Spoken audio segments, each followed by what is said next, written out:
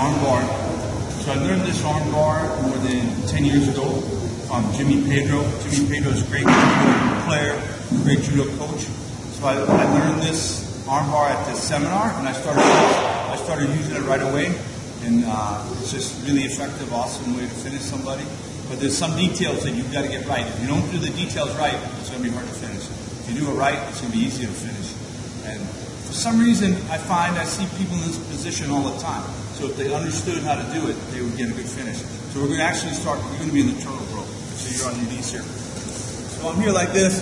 I'm going to have you do this just for the technique, okay? So I got back control, and I'm going to attack this arm, I'll say, okay?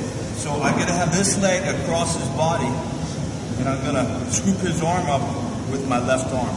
So I'm here like this. I want to attack this arm. I'm going to come here, and I'm going to drop my shin across the back of his head. So I'm going to be real careful that I don't knee my training partner in the back of the head. I'm going to bring my shin and instep on the back of his head. I'm going to put my ear on the mat and look at his legs. Okay, if I don't do that, if I'm looking this way, it's going to be hard for me to turn him over. The only way I can kind of finish it is this way. I might be able to finish, but if I go the other way, it's going to be much more effective if I'm over here like this. So I come through here, and I grab my thigh, so now his arm's really locked in good. My shin goes here, I squeeze my thighs together so I got a good grip on his arm. So sometimes right from here, I might be able to finish. Sometimes right from here, I might be able to pull his arm out right here and just finish just like this. Super tight armbar because his arm's kind of spiraled tight here.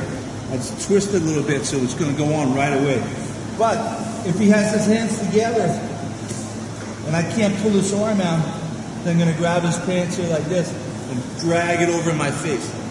So I drag this up over my face and I turn him over. So this is great because now I'm going to use gravity to finish this armbar. You know, I don't have to just use the power of my hips. If I have this pant like this is good because it makes it hard for him to get up. If he tries to sit up, I can keep him on the ground. If I didn't have that, maybe he can pull that out, start to come up. And now I don't have gravity to finish. But if I have this, I'm in a good position to finish. And come over his head, and then just attack his hands, and I get my finish.